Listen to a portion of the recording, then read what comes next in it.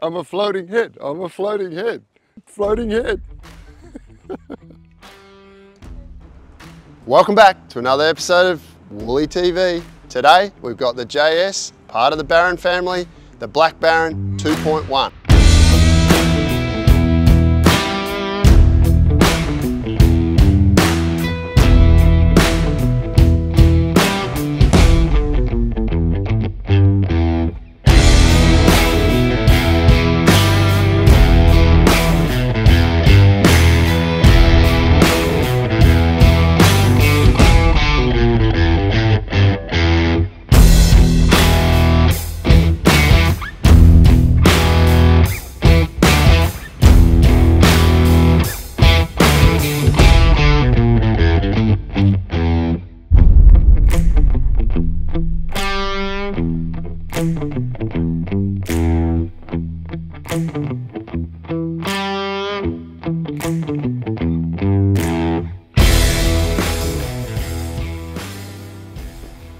So it's a lot different to the other Barons, being the big Baron's kind of better as a mid and it's a pintail.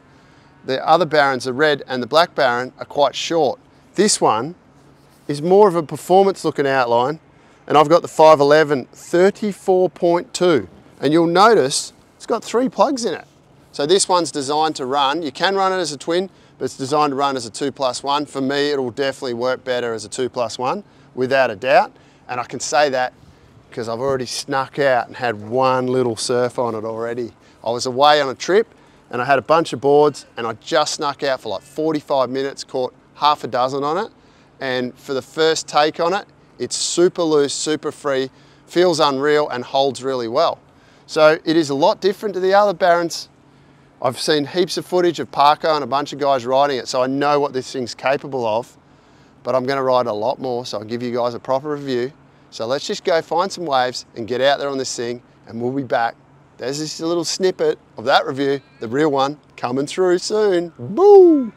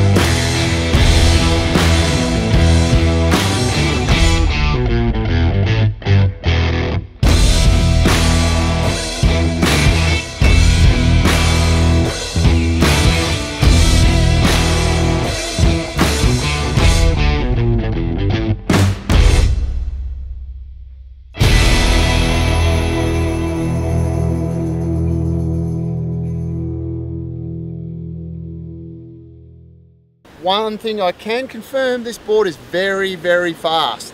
The wide point's definitely forward of center. So even though it's not really looking like a 20, kind of has got that 20 front end on it, and it is a 2+1.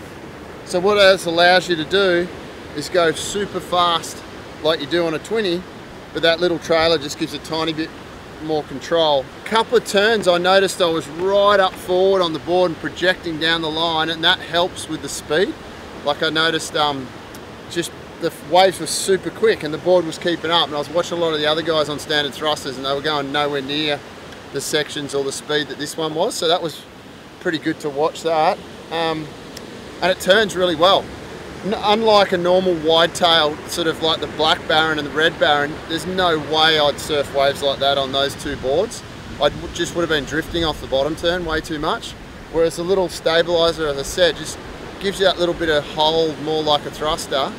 And I actually felt like I was surfing that board. It had the speed of the 20 and the maneuverability, or free. It was freer than a thruster, less drag, but still had some hold. So yeah, super happy with it so far. Can't wait to try it on my forehand. So thanks, see you soon. Weirdos. Let's go.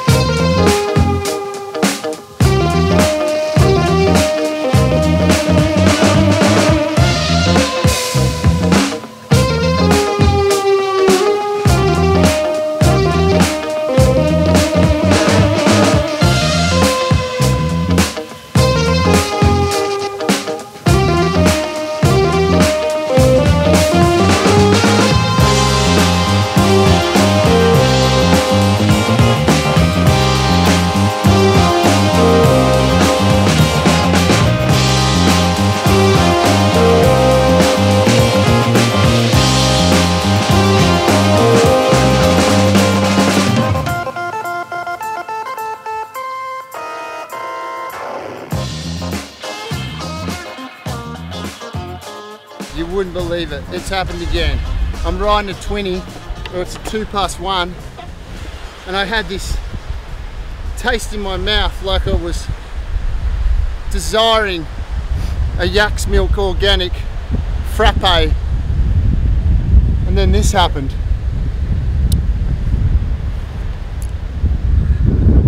Oh my God, it's happened again. The hipster twin fin's got a hold of me. Oh no.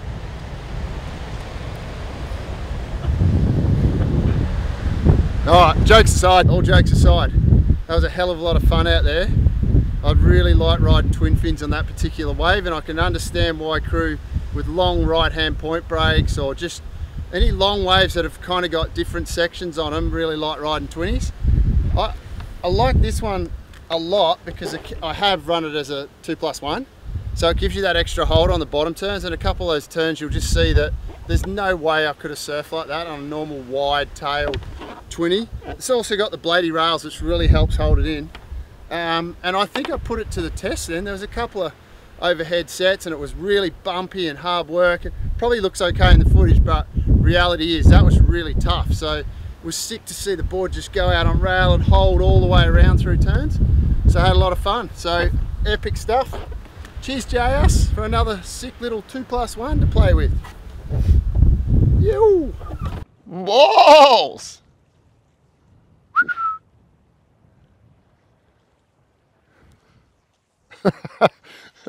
It's nothing like being a goat. Love the way it's got this fuller outline It's definitely a performance twin. It's not a grovelly sort of twin that you ride in like knee-high waves. I think probably best from waist-high and up, but you can ride it in some substantial surf. I had a great time on that left. I really like the way it's straight and pulled in the tail. That allows you to be able to do much bigger bottom turns on it than a wider tail 20 or a wider tail 2+1. And the other thing I noticed that I can ride it right up the front.